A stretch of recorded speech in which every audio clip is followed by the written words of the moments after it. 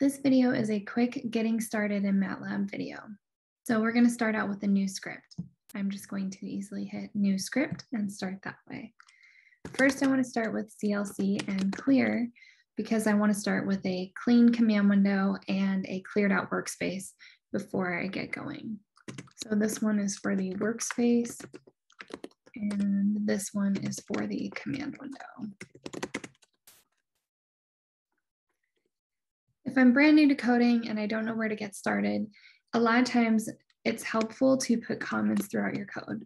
So when I put a %, just know that this is not actually doing anything as far as writing the code. These are just notes for myself. So the first thing I want to start with is my inputs, my givens, what information I'm starting with. And then I'm going to have the process next. And last, I will have the information that will be the output to my code. As you get into more complex code, this template will not work. We'll see when we get into if statements and looping and different types of more complex code that you can't just have your inputs at the beginning and your outputs at the end. Sometimes there will be inputs throughout the process. But just getting started on the first code, it's an easy general rule of thumb. You're going to start with your initial given information. So if I know x is equal to 5, and I have some different variables here. Again, remember with naming your variables, it's helpful to actually put names that are meaningful to you and meaningful to the process. So let's say this is the slope. Maybe I want to use M instead of that, or maybe even I want to say slope if this is a line I'm working with. Just an example. So in this slope, let's say that's the case. And then my process is where I'm going to be doing my calculations.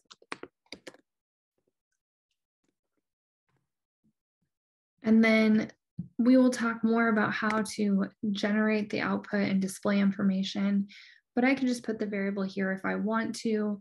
I don't need to. You might see all these yellow and red lines over my equal signs. What's going on here is Matlab has a recommendation for you. So they're saying terminate statement with a semicolon. And you can just say fix if you want, or I can just add a semicolon and it'll fix that. Now, if you just go adding a bunch of semicolons everywhere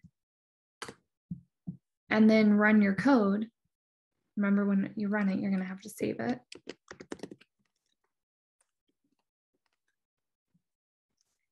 I don't see anything in the command window, but everything did show up in the workspace. So the code did run. So what these semicolons are doing are they are suppressing what's happening. So I unsuppressed Y. And now I'm seeing the output in the command window.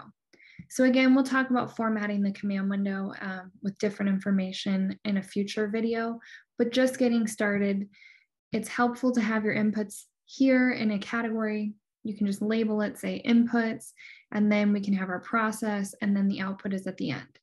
As it gets more complex, again, that system will break down, but this is a good place to start. If you want to see the information in the command window, just don't put semicolons on the end of everything. And yes, MATLAB's still going to make the suggestion, but then I can see the whole process in my command window. So I see everything being assigned to the different variables. I see what happened when it calculated, and I see the output again because I put Y a second time. So this is a good place to get started.